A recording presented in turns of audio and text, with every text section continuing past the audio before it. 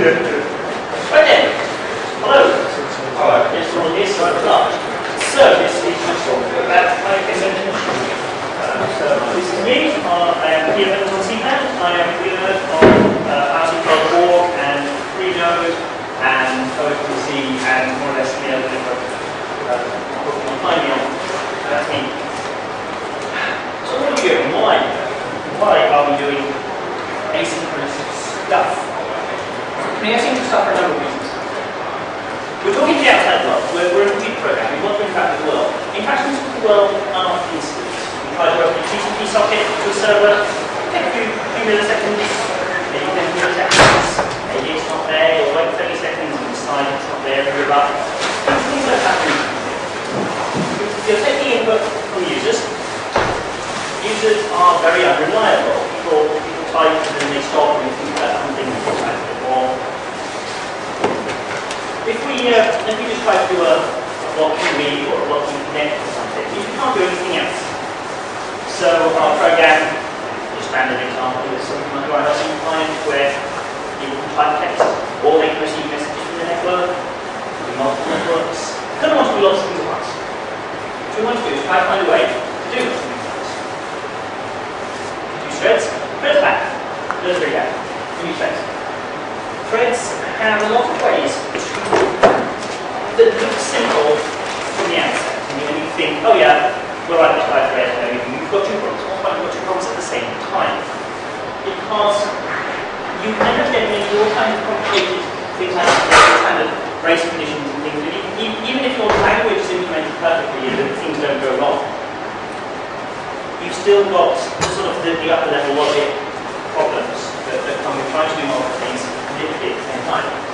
Some languages have additional problems with things like writing to an integer may not be atomic. You might be interrupted in the middle of storing a single integer somewhere and somebody sees that out in there at one time. It's a world of it. The problem is that people don't think. People don't think multi-threaded. The way people's minds work are they want to do one thing at once. So it's kind of hard to get all your mind into doing lots of things at once. So, threading is hard. Let's say you go shopping. So we'll see what can we buy. So we've got those operating systems give us the idea of non-blocking operations. You don't do something if it would block. You try to read rather than blocking if there's no data, you just instantly return E again. You get that by second. You have a flag, you point it up. So now you've got your operations that don't block, but how do you know when you can do something? You need some kind of multiplexing operation. So posits gives you select, poll, resource value pointing things that just kind of work in a very nice way. Various operating systems give you specifically for one operating system kind of nice stuff with ePoll, then into KQ on the entity, you've got Quartz and Solaris. They're all roughly the same idea, but again, they're all operating system specific. I don't really mind you. And they will notify you when something is ready to happen. So you don't, it's not happened yet, they just tell you, by the way, you might try easy now, or you might try accepting or whatever operations. We've got asynchronous operations. It's an operation that does something in the background. You ask it to do something, it goes away and actually does it. So your non-blocking connect on a TCP socket is actually an asynchronous operation we call connect. Which should be in progress to say, I'm in the middle of doing something, I'll get back to you later. And then eventually select tells you if you try to look and you go, oh, okay, it's done. So it's happened in the background. Windows has a CP, which is, not sure, it's a competing I think, I don't know what it stands for. But the idea is you ask it to perform some operation, does it in the background, it tells you I've done it. There's one of the DX which I will rant about now. It's a great thing for the DX because it's the most awesome operating system in the world. You've got AIO composites, which is a way of reading and writing actual regular files on your hard disk because they don't really fit the non-blocking very well. And composites kind of decided, well, let's come up with this new way of people to write to disk without blocking, and it's all different from everything else. It's all messing up. So it's a whole bunch of stuff. It's different to the other ones. They're all different.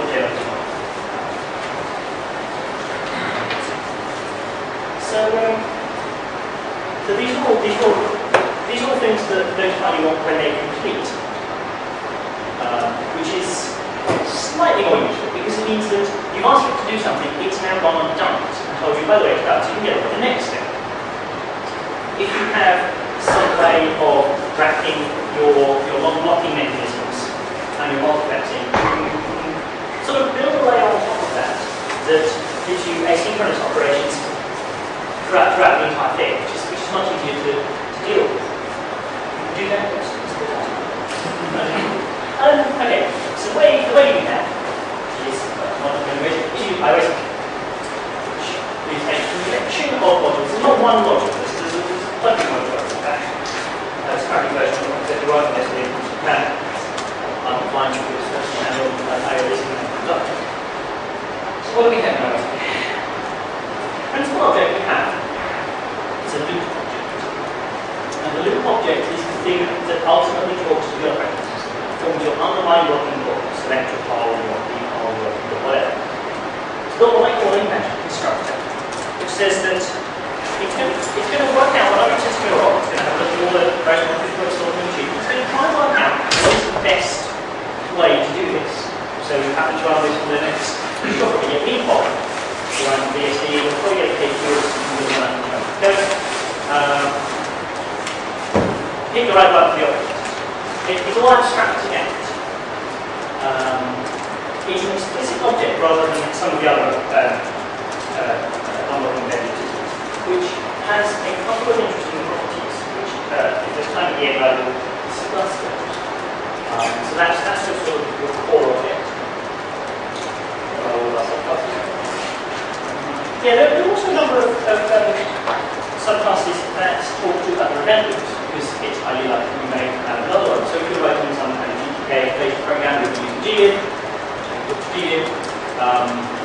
any of the top ones, select and poll ones, do have an interface that will expose the unprovided select object with the poll object. So we have a whole bunch of existing code that you can select or poll or something.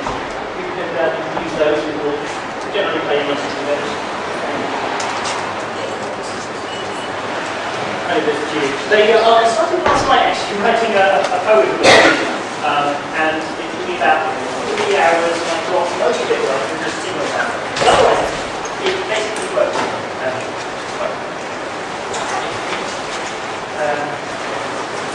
Yeah, another object. This one I will show you something.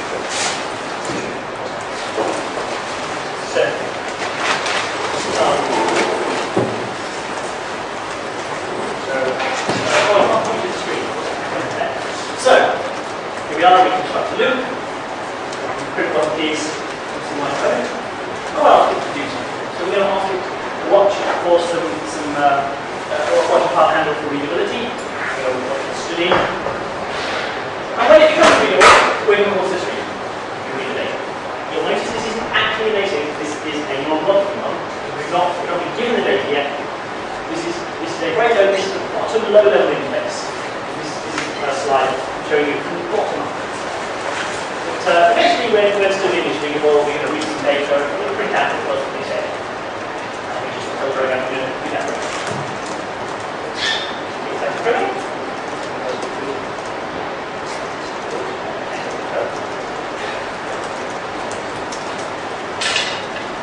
That's a new song. So we say hello. This is cool. Hello. And so on and so forth. So repeat today. Good morning, staff. Obviously, that's not very useful yet. So what we can do is we want to represent bits of our program as little objects. Now, all of these objects are going to be are all going to be subclasses ultimately of this general idea of an object called a notifier. A notifier is something that you put in your loop and it gives you events. Or you can pass it to things, symbols, dot, even events. The notifier itself is its own class, you can construct it, but it doesn't do anything like that. It just sits there. What it does is act as a container, so you can build trees. Which gets to be quite useful. So, for example, you're building a web server. Sorry, a web app that's an actual web server. So you're building a port 80. That'll be a notifier. You'll then accept a connection from a web browser somewhere, so that would be another connection, which can be delivered to the child connection that one. And you sort of build up these trees, which can have nice properties, which I forget to later. So what does one of these going to like? Well, pretty boring one. It's a handle. That's my object. It can wrap two IO objects because it's a bit annoying and says that you're imposing one handle, which means each one wrap goes to another file handle you write to. You need to write the same one, kind of useful. So I decided, let's kind of neat this up a bit, and we'll say that a handle object could actually wrap two file handles, one reading, one writing. That's very good. Gives you events on read-write readiness. Again, it's not done anything, but it's the bottommost layer. So we can use this in two ways for Java programmers. You can take a base class, so you can construct a subclass of it, override some methods to deal with what to do when to be all right. You can use it as what the Java people want an adapter object, which says that you're going to construct a real object and then give it some values or that in some way tell it how to behave. So we can either handle our read readiness by readiness in some different methods, or you can give them in pull-out functions, which tends to be more useful in sort of little test cases or sort of small one bits of code that don't really make much sense in your class. So let's see.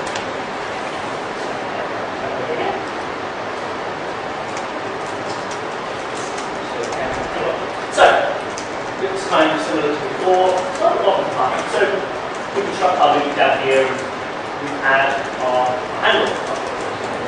So what handle? Well, as a constructor, so it's normal. We give it a read handle, we give it an on-read ready event handler, and it's largely the same as before. And then, more or less does the same thing as good. But we've now wrapped this up in an object. This is a nice real object that we can pass around. We could have a subclass of it. Pass it all around, and that's where the cows start. So I'll try running that if you like, and show you what it's supposed to do. We'll do exactly the same process.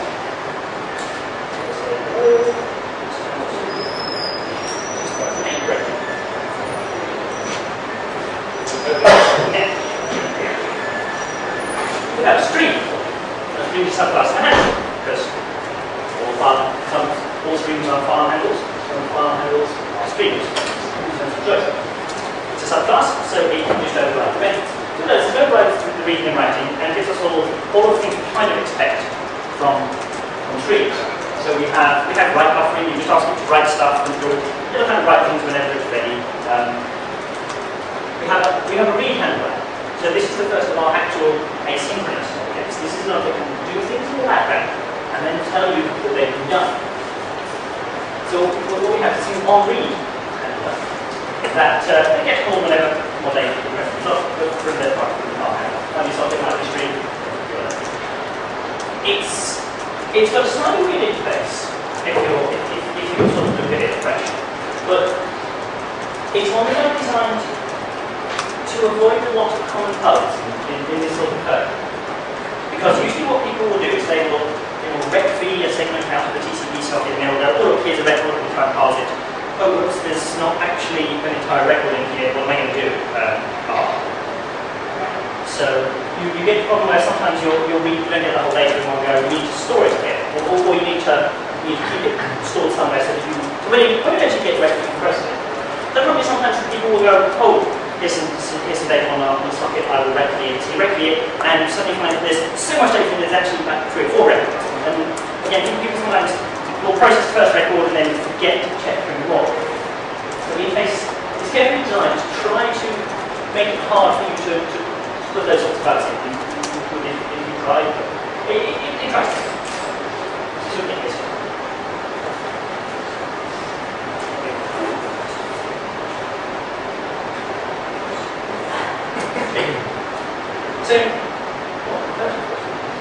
So we get our read, and we get past it a scalar reference. Now,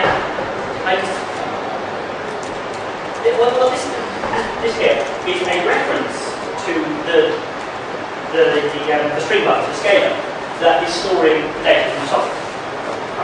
So this comes in, it's ready to buffer. And your on-read handler gets passed a reference and a buffer, so that you can inspect it, you can do what you want with it. Now in this case, what we're going to do is we're going to hold on, clear it out, and return 0, because say we just okay. This line here is very important. What we're saying here is that it's entirely up to you to read the data out of the buffer. So typically what we'll do is you'll inspect the buffer and you will say, is there an entire record here? If you're reading lines, does it contain CRLF? No, okay. Then there's nothing interesting, so you'll just return 0 straight away. Not even anything in the buffer, so it's there, next time you come around. Alternatively, you'll decide, oh yes, it contains CRLF, so you can use a substitute regex or substr or whatever it is you want to do. You can eat that string at the beginning. And you return 1. So you return 1 to say, I've eaten that, but I'm happy that I can have more on. And it's still saved the buffer. Yeah. So you can quite easily write the code that is going to deal with a stream of records by just writing code for handling one record and simply noticing is it there yet or not. Something you can do with these things. So I could bring this one as well.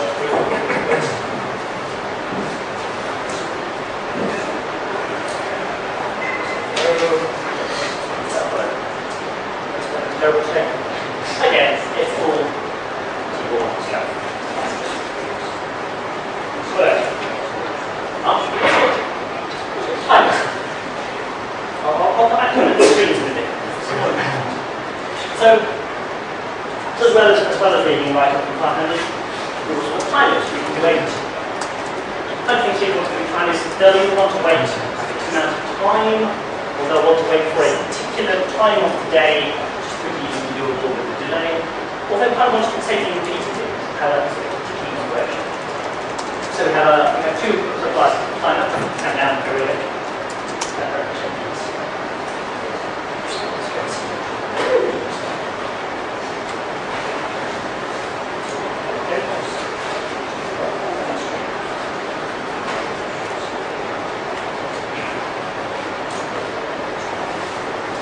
So, rather than stream, we can have a periodic timer. And when you say this is 2 seconds, don't be 2 seconds, it's going to do something. The thing it does is this block. We're boring, we're going to say tick. We're going to start the timer. You can have a timer object. You started it, just sit there not doing anything. They're useful, can be useful for things like idle timers. Sort of thing where you accept the connection, you kind of doing stuff, and then the client sort of stops talking and you'll think, are they still there, so they grab it. So you can have all these objects just sitting around not doing anything yet and stuff. So remember stuff. Again, it's an option. It's a great surprise when you do this.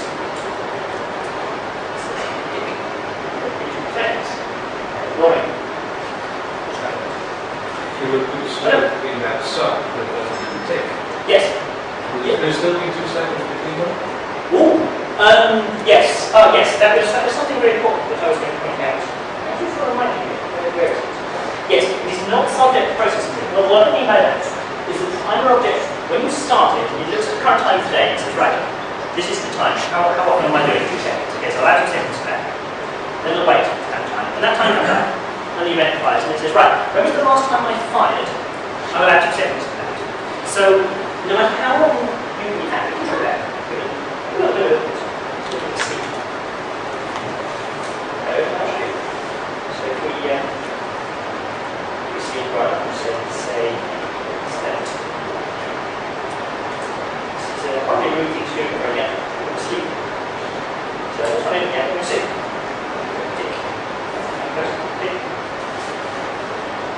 So no matter how long it's going to wait, and it knows the next time it's going to fire. It always make sure to do that reliably, so that you have a nice reliable timer.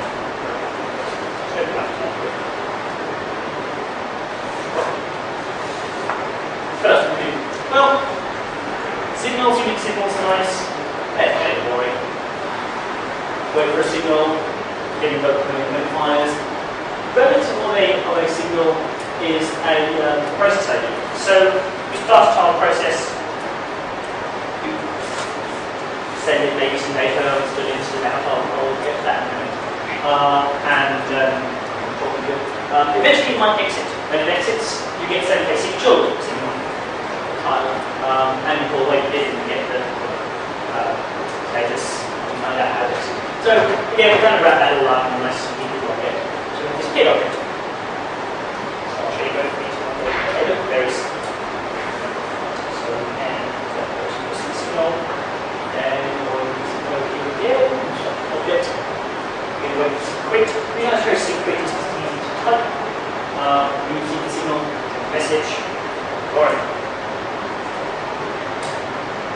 just sit there. Should I type secret? Oh, I said secret.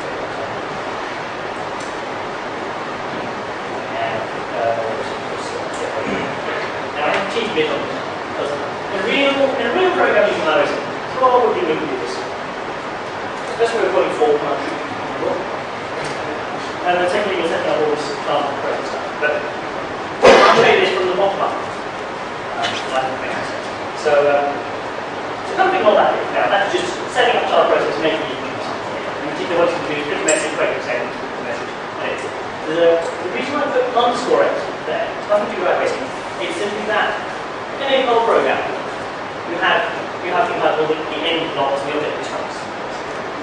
And if you call for, you have two processes. They both think they're owning all these objects and all these end blocks. And if you were going to do something like this in the Perl process, we're going to do something quickly and then exit. You want to call underscore exit, which literally exits the process straight away. It means that Perl doesn't try and clean up all the objects that are sitting in memory. It doesn't try to do any of the end blocks that your program might be kind of relying on to only do at the end. So that's just a sort of standard. I'll try to do that. And again, that's the kind of thing that we're around. So there we go.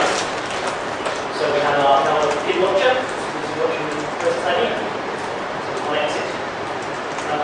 It gets past the little question mark, which is the exit space in the process. Because you either way your process next to this next. So okay,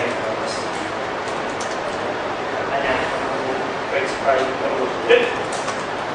Child process is speaking, exits, and it says nothing to do. That's it. When it sits there, it's got nothing else to do. At some point, I'm thinking about whether I have the loop object realize that there is nothing else left for it to do, and it will sit there for all eternity and have it complain about that.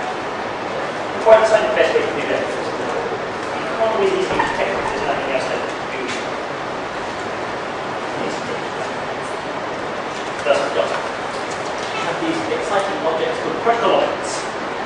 Because so I started off starting to write some networking protocols. So I wrote an HTTP client, maybe boring stuff, an HTTP message object, string client, wrote down the wire, wait for the response to come back, as a CRLA, I don't want stuff, so I wrote that as a class of thing. And then I implemented SSL, and I thought, this is a problem. Because the way you do SSL is you wrap a IAM handle with a different IAM handle. It works fine in blocking programs. But the way that SSL works is a little bit annoying for asynchronous programs because SSL requires some negotiation with yourself. And it means that sometimes if you're waiting for your front end to be readable, you may occasionally have to write that because you're negotiating a new key. If you're waiting for it to be writable, you may have to actually read the new key to your key. So it's a bit awkward. So I was like, my head out this for a while. I thought, actually, yeah, I kind of got the one wrong. So what actually we need to do is have an object that looks quite like a string and has all of the read magic, so we can implement this as a nice string movement object. But rather than giving an IAM handle, we give it another string, so the string handle. So that means that suddenly we can just give it an SSL string instead, which I'll put in later. It's also the idea that I could wrap socks somehow and give it some way to use socks properly. I think it's thinking that. And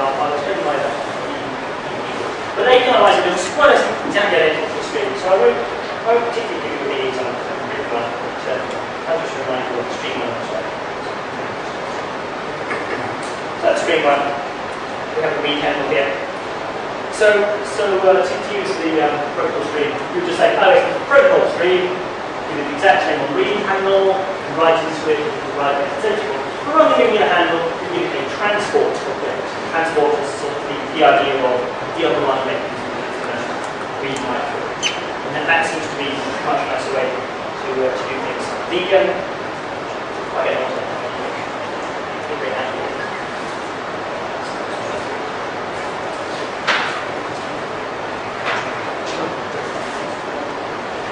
Well, I'm going to look at a few more examples of these ones because they keep going on with those.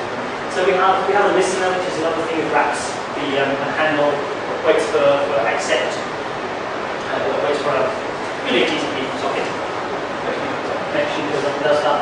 There's this wonderfully exciting detached code object, which is horribly named, and I need to come up with a better name for it and a better model for it. The idea is, you give a piece of code, it forks, or possibly on Windows XFA or whatever mechanism is required, give it a completely separate instance, can't talk to the outside world other than the items that get passed in, return back. It's a good way of sort of wrapping up the really annoying things that the rest of the world doesn't always understand async. Sometimes you cannot get non-blocking functions. The standard example is that POSIX, and Windows and most other together, does not give you the ability to do non-blocking name resolving. So you want to look up the IP address for some host name, you will get every photo in blocks. What is the problem for you is we choose a way to do the file process, so we can block or whatever it likes, we'll do it over pipe. So we'll send it a request, then we'll roll it up, eventually the file come back. Catch code is a way of wrapping that up. It should be called a detached function because it runs the entire function body of the thing you call it each time. I'm starting to think of nicer ways to do that. We've also got a socket object that wraps things that aren't necessarily a stream. So UDP packet sockets, raw sockets, packet sockets, lots of basic like that. We have the sequencer, which is marked experimental. It's a slightly bizarre idea again, but they decided to like a bit more, so don't use that. I should have put that on the slide. Don't use that. I'm going to delete it. So what else to do? Yeah. What else to do? These are some things that at some point I've got a slide at the end. Right, that means I'm going to add. Coding these are things that aren't quite wrapped up in the enterprise code. So there's a listen which is just about wrapped up. And there's a connect which I'm talking about protocols. The ways to actually create sockets connected to servers or asset servers. As I said, full non-blocking name resolution. For IPv6 support, is that every code? You actually have to do more effort to write a program that will not support IPv6. I didn't put it on that slide because I get on to the data, but it still supports SSL in a way that's mostly transparent and good. We have process management, which is another fundamental exciting class which actually wrapped up in the notify object. So we have yes. So here's our listener object. So I'll explain it backwards. So we create our listener object, and I will explain it very much. We stick in our, and we ask it to listen. So it's on localhost 2345, number. What the listener is going to do is it's waiting for a stream. And just to sit there, every time it gets a new connection, it's going to wrap that up in our basic stream object, pass it here. So here's where we're going to do something exciting. We're going to configure it. A read handler, which looks shocking this way. And add it as a child notifier. So we decide to put a little tree in this. So for each of our accepted streams, there's one read handler. Now this is what I'm saying right now. We're going to keep doing this while for each line of text because the example I showed before, they were sort of relying on the fact that every time you press enter on the terminal, definitely sends an entire line in one block into the assumption. We can't be general rely on it because if It's just a stream, you'll get bytes here and there, at some point you get a whole register. So we'll be processing these in table. So we're going to look at that whole line instead.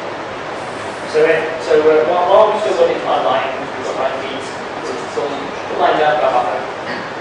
Eventually, lines to 0. That's a bit. Now there's no logic in there to handle what happens when the socket gets closed. It doesn't handle implicit. You can do it on closed handler and what to do when it gets closed. If you don't, it just decides, okay, you obviously don't care, I'll just drop it. So it just does a remove child, drops the thing on the floor, lets you get on with life. It's just another nice thing. It's the kind of complication. So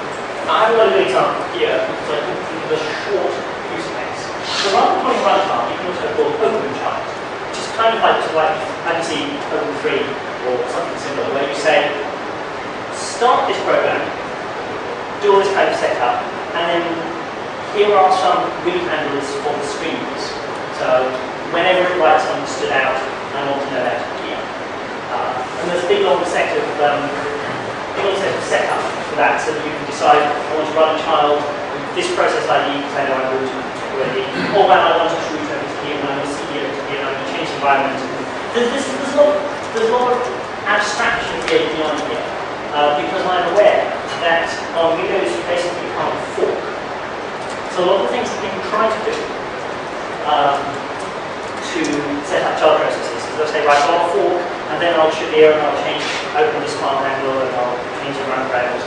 And it's kind of export windows. So rather than that, everything you might want to do to change the environment the Java process is running get passed in by the setup.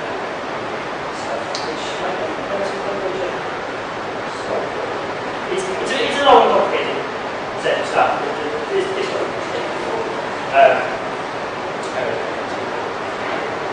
and then finally, we have our emergent. So what we have is the ability to, I'll come back to the slide in a minute. So what we can do is we can set up a stream, we can use that to add that to can't really do anything yet. So some more stuff. So we'll set up timeout as well. We'll say, well actually what are we doing now? Let's have timeout. Wait for 5 seconds. And then we want to wait for more to be done. So that's a bit tricky. So what we do is we create a new object, a remote point. And we say to the remote point, okay, remote point. You're waiting for two things. You're waiting for something called hello and something called timeout. And once all those are finished, here's what I want you to do. So when we set on our screen, we can say, okay, if the person happens to say hello, hello point, yep, that's enough. And happens to say, okay, yeah, fine. Yeah. So what we're now have to say, okay, let's just go and wait.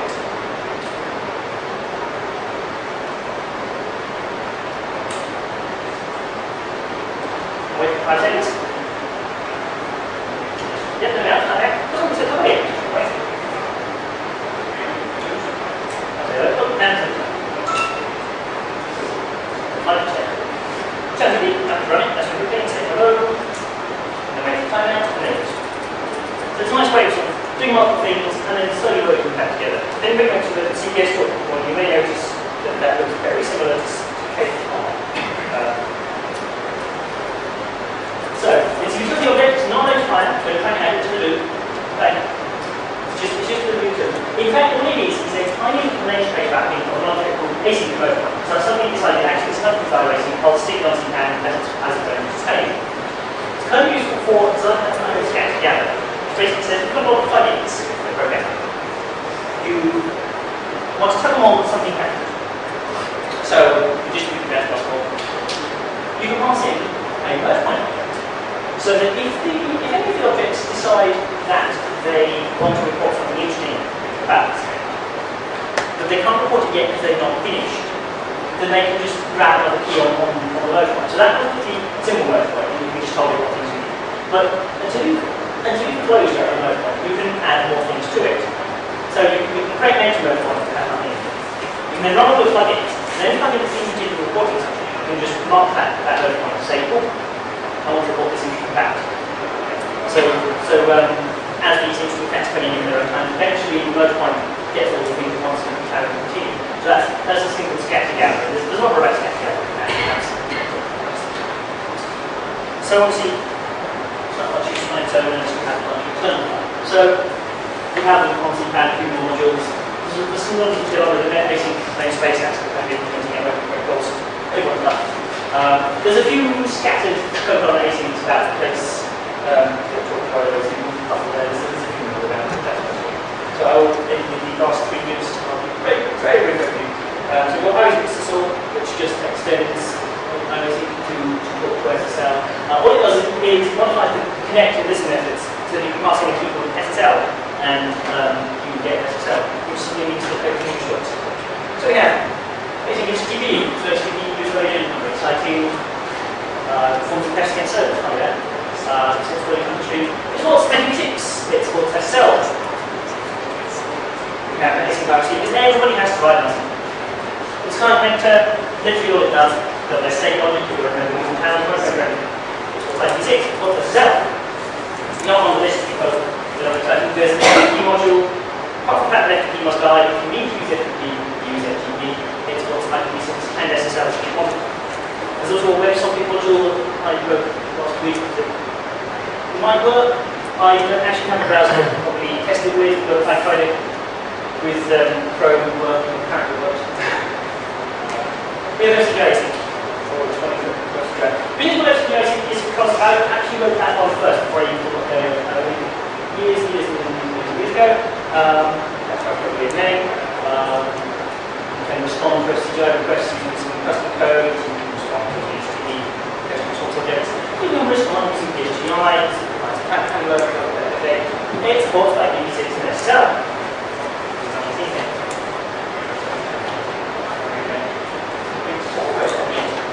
So that's what we've got now. So these things I want to add at some point are wrapped in the process when notify it. So it's got the exit, it's got each task to do this, to in, to out, all this kind of stuff. And I want to meet up this as a proper decent server router, so it can take more ownership of constructing all the instructing requires. And I'm always excited with the property mode. Because you've got this. Because any sort of vaguely large program is going to be a nested tree of these notifiers. You get a lot of context in there.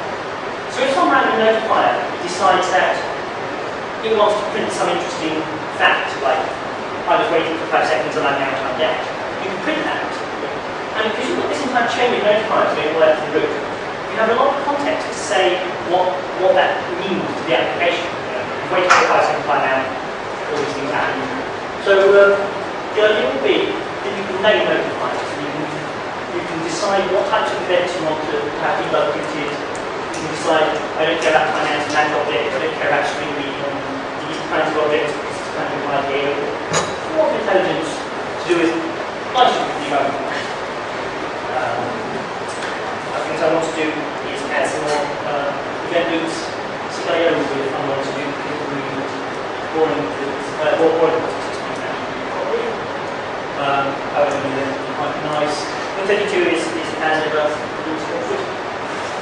Got some ideas for some more networking modules, I'll show you I have to do iMac as well. Tom, I don't know, it's here. Oh, excellent. Is writing and or has written iMac module.